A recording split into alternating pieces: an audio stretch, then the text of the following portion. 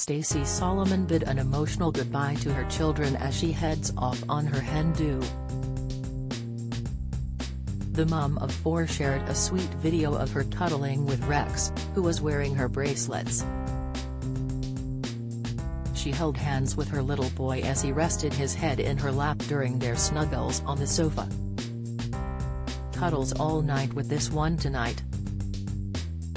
He wants to wear my bracelets, they've got little drawings of the boys on them and he loves them. We'll miss you so much, Spidery," she said. She also shared an adorable clip of Rose squealing with laughter in her high chair and said that she was going to miss this little laugh over the next few days. In her preparation for her trip, she wrote a list for her fiancé Joe Swash, who was going to be flying solo with the children. Just a few more hours and I'm off. Joe's not excited about the responsibility list he has to follow for the next 4 days, she wrote.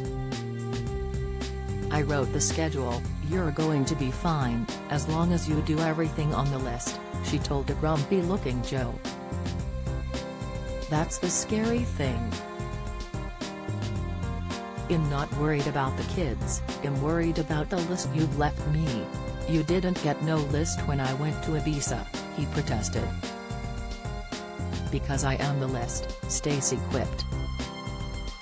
The pair are tying the knot at the end of this month at their beloved £1.2 million home in Essex. She has been documenting the transformation on the stunning property with excited fans.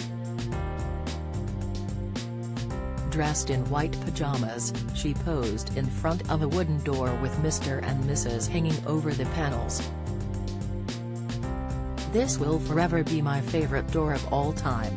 I cannot believe it's already July. And we are getting married at the end of the month," she wrote in the caption. "Happy July everyone. Love you all. I can't believe it's actually happening." She listed the independent makers that she had sourced her materials from.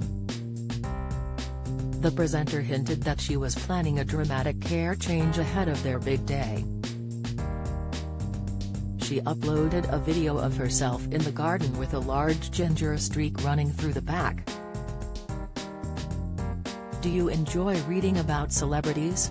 Sign up for all the best celeb news from the Mirror here. "Spent the morning putting some hanging baskets up on the lampposts for the wedding," she captioned the snap.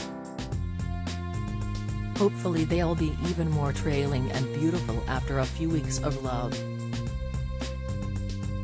Ignore my skunk hair, I had to test a patch before I change it for the wedding." Do you have a story to sell? Get in touch with us at webcelebs@mirror.co.uk or call us direct 0207 29 33 033.